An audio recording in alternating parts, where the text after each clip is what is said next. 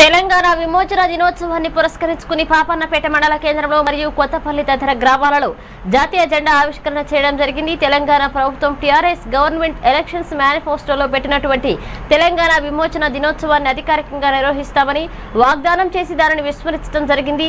Bharatiya Janata party పలుమార్లు వినతి పత్రాలు ఇవ్వడమే కాకుండా పలు పోరాటాలు కూడా చేయడం జరిగిందని, కానీ ప్రభుత్వం తెలంగాణ విమోచన దినోత్సవాన్ని అధికారికంగా నిర్వహించడం లేదు. కావున తెలంగాణ వ్యాప్తంగా ప్రతి పోలింగ్ బూత్ లు మరియు మండల కేంద్రంలో గ్రామాన కూడా జాతీయ జెండా ఎగరవేసి భారతీయ జనతా పార్టీ తెలంగాణ విమోచన దినోత్సవాన్ని ఘనంగా నిర్వహించడం జరిగింది.